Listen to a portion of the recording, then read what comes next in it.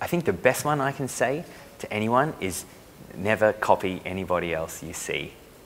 So many people these days are watching YouTube and we're looking up to, of course, there's some incredible work on there. But if you've copied somebody else, you'll never ever be yourself. And those people got to where they are because they were themselves. So that's why I say find out what you do best and work on that, because that's what's going to make you special and stand out. Is in this industry, there's a lot of people that can turn, there's a lot of people that can jump. You know, what's going to make you different is what's coming from in here.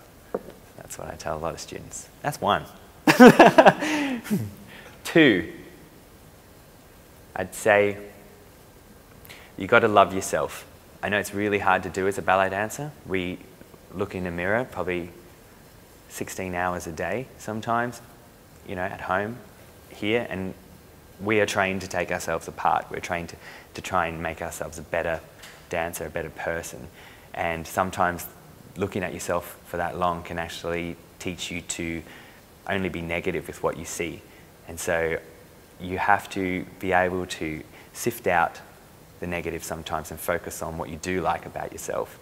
And remember that when you're out there. Remember why you love dancing. Because as you get on, you're only going to get tougher on yourself. So you have to always keep a very balanced mind as to why you dance. And 3, listen to your body. Listen to your body, because when you push yourself to the extremes that ballet can push you, you can forget sometimes that everybody needs a break and everybody's got a breaking point. And I think the best people I've seen have a great career in dance.